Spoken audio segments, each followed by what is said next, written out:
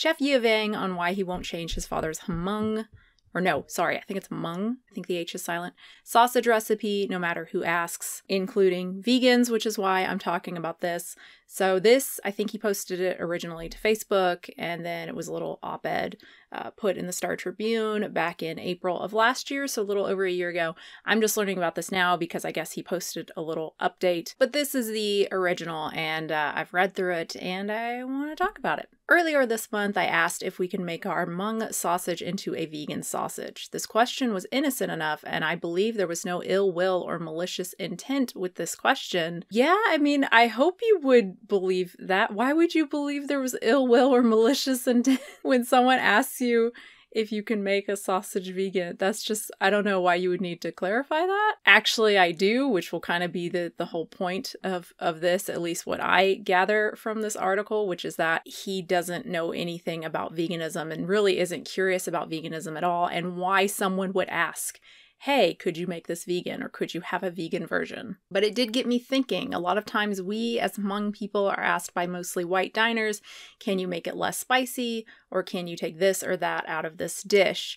We've also been bombarded with comments on reviews saying this place doesn't have enough vegan or vegetarian options, we won't come back. I made a comment in a recent video about white people spicy, which I think some people didn't understand, which to me is just spicy for white people typically is not very spicy. White people, at least in the US, we don't eat a whole lot of spicy stuff, particularly growing up. And so often when something is labeled as spicy here, it's really not at all. At least people from other cultures would taste it and go, that's like barely spicy, what? So I'm not surprised that white people are asking him, can you make this less spicy? Because we're just not used to eating super spicy food. Now I say that, but my dad and my mom used to eat super, super spicy food. They are very white, for those who can't tell or couldn't have guessed.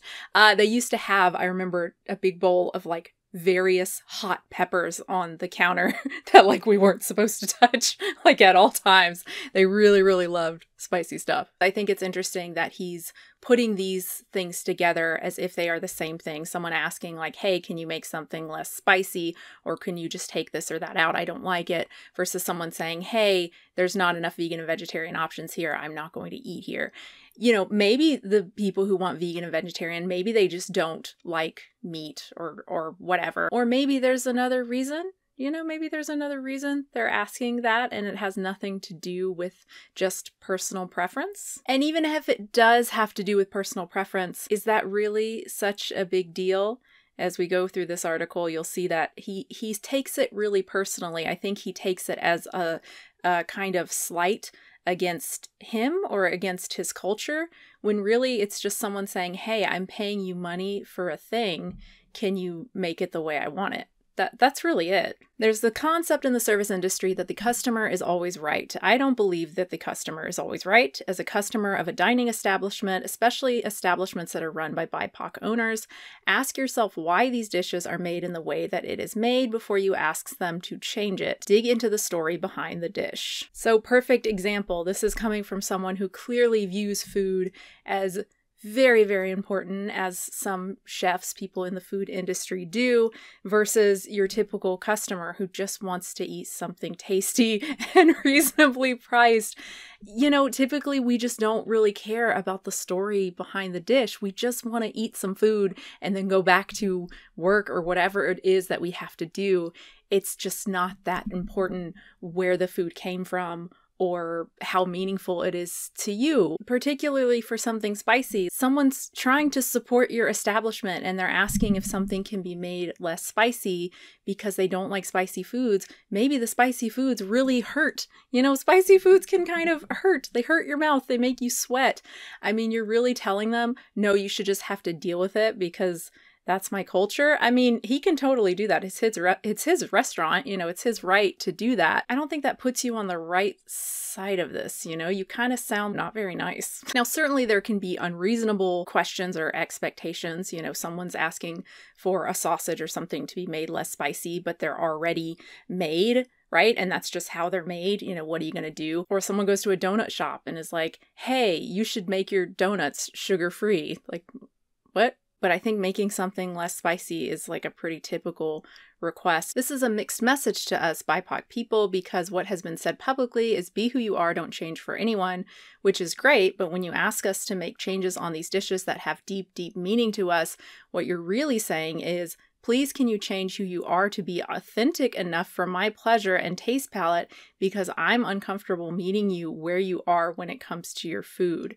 That is such an intense way to view such a simple request and a simple interaction. Obviously, food means a lot more to him than it does to me. And there's some reason for that. I think he gets into this one or the subsequent article about his upbringing in America and wanting to be named like William and wanting to be more traditionally American and being like embarrassed by the food that his mother would pack for him. So it's not super surprising that growing up he has, I think he even says it's kind of a redemption. He's trying to respect the food and the culture that his parents brought to America and trying to appreciate who he is and how he grew up. But maybe it would help him in his, I don't know, relations with others and interpretations of others' questions if he realized that that's his own thing, that a lot of us don't have that when we're asking for a simple dietary change, a simple change of a dish. It's not because they're uncomfortable meeting him where he is when it comes to food. No, it's because we don't like spicy food or we're allergic to something. I mean, Lord. And also, you know, you ask us to make changes on these dishes that have deep, deep meaning to us. So we're just supposed to assume if someone is a minority and serving food that the food has deep, deep meaning to them. I don't think that's always true. I think it's a pretty ridiculous assumption to believe that every time you go into a Chinese restaurant or whatever, that they're just going to be highly offended if you ask for some minor change. This sausage is special to me, and it's deeper than any food trend or marketing ploy. There's a reason for the coarse grind. There's a reason for the amount of pork belly to pork shoulder, and there's a reason to the aromatics that we put in it. These reasons are what gives this dish so much soul. So before you ask someone to change something for your comfort or palate, ask yourself, what is the story of this dish? Because we believe every dish has a story, and if you follow it long enough and close enough, you'll get to the people behind the dish. So this is what I'm talking about. Changes to him are because of your personal comfort or just your taste preference, which is really interesting given the follow-up where he talks about being open-minded. We've all lost so much of our respective cultures by catering to the white palate because we have to make a living. But if I go into a BIPOC restaurant, I don't want them to change anything, and I'm not going to present them with a long list of dietary preferences. I try to stay quiet and listen to the cooks, listen to the other people eating there, and I don't try to compare it to something else. I can't tell you how many times people hear that we lived in Laos and then they say, great, I love pad thai. Pad thai is great, but it has nothing to do with me. And when you tell me that, it means that before you've even eaten this food, you've made a judgment. People say they're open-minded, but sometimes their hearts are closed. Food is a universal language, but are you really, truly listening? I would ask, is he really, truly listening when it comes to vegans and why exactly we're asking for a sausage to be made vegan? It's not just because of taste preference. It's not just because of comfort. It's because we want to be able to support a particular establishment. We want to be able to support this man and his culture and taste his food, but we're not going to do that at the expense of animals. We're not going to do that if it involves animal exploitation. It really has nothing to do with him and his culture. Harm trumps culture. It just does. Sorry. Just because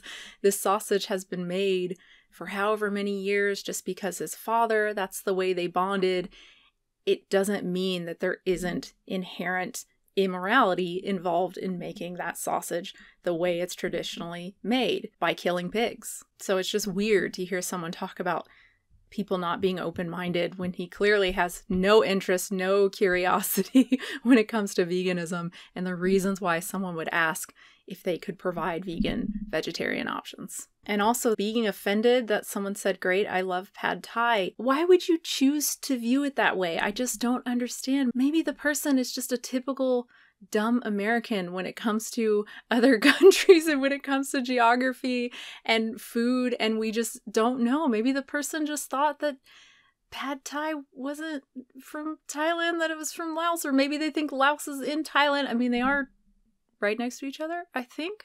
You don't have to view it as this close-minded, intentionally hurtful thing. It means that before you've even eaten this food, you've made a judgment. They're just trying to compare it to things they know, or they just, again, think that that's where pad thai comes from. I just think that's so bad for him and for people who, you know, I don't want to say are like constantly offended. I don't want to sound like a conservative. This to me sounds like someone who is constantly offended. And I can understand where that's coming from. Again, having grown up, feeling like he didn't belong, being embarrassed by stuff, and then growing up and being embarrassed that he was embarrassed, and now really feeling this need to kind of redeem his culture and his family. I can understand why he takes stuff like that personally, but I think it would really help him personally if he stopped doing that and tried to see from other people's perspectives, which is just that we just want to eat yummy food, man. And sometimes we have food preferences, and it's really nothing against you. It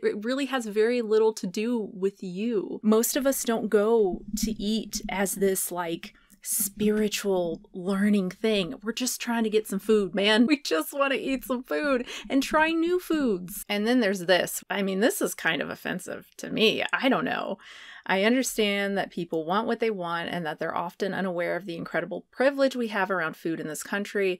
I've had enough of the narrative that runs like, we support you in your brown skin, but now can I get a vegan version of that? Hold the hot sauce. I'm not racist, but, right? Like, I mean, to me, that comes across as we're insincere, like we don't really support you because we want to get a vegan version or something less spicy. Again, why would you assume that? If people are coming to your establishment, that means they want to support you. They want to give you money so you can continue to exist and have that business and make money doing what you love. And again, with veganism, like your culture doesn't trump animal cruelty. It just doesn't. So if you want us to support your food, you're going to have to provide vegetarian or vegan options. We're not going to forego our morals in order to feel like what, true allies or something. And it's also very weird considering all the minorities who don't consume animal flesh and animal byproducts and even have restaurants that are fully vegan. We have a fully vegan restaurant here that's been around for a long time, well before we moved here. It's run by all Asian people, and it's fully vegan. Lots of mock meats and stuff. Lots of more traditional foods like malpat tofu with the Szechuan, sauce. Are they like not respecting their culture or something by serving vegan food? Are they losing so much of their respective culture by catering to the white palate? I just think there needs to be some amount of balance, irrespective of veganism, but just purely talking about food. You can view foods obviously as more than just food. I mean, a lot of us have really beautiful memories surrounding food, spending time with our family, right? It's usually that sort of thing. Or just having really, really good food that makes you happy. It's nice. It is more than just eating. It is more than just fuel for most of us. And I think we can still have that without making it just this thing that's up on a pedestal. And if anyone questions it or has a different taste preference, they're inherently like being offensive or closed-minded. He says he never asks for any changes when he goes into restaurants.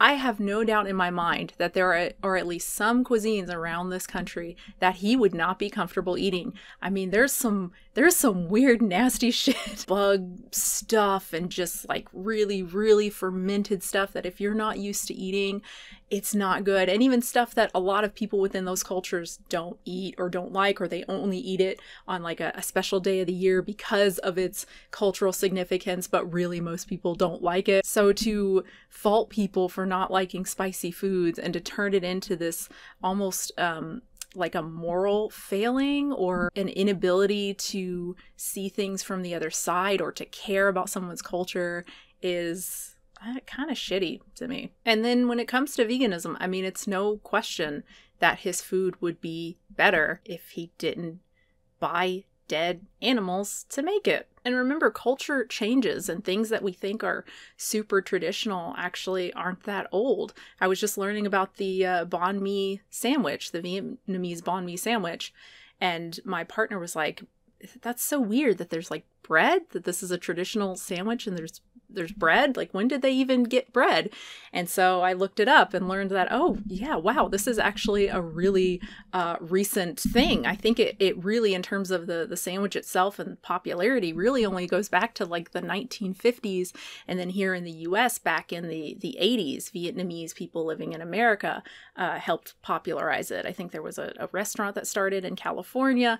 So it's really actually a pretty new thing. But I think a lot of Americans, it's like, oh yeah, Vietnamese banh mi, that traditional Vietnamese sandwich. I mean, if we start eating more and more vegan food, the cultures could change to the point where it's culturally traditional to have vegan food, to have mock meats instead of actual meat, which would be good, but it wouldn't be good because it's the culture, right? It wouldn't be good because that's what the majority of people do. It would be good because we're no longer exploiting animals. Culture just tells us nothing about the morality of a given practice. Anyway, I hope you enjoyed that. I hope I didn't come down too hard on Yia. I'm sure I'm saying that totally wrong. As aggravating as that kind of position is, I really do feel sad. I really do feel sad for people like that who just choose to see a kind of malice in like everything, in people's simple questions and simple reactions to food, turning things into a slight on their culture or on their race. It's just very sad because it's just hurting you. It's just going to make you sad and or angry.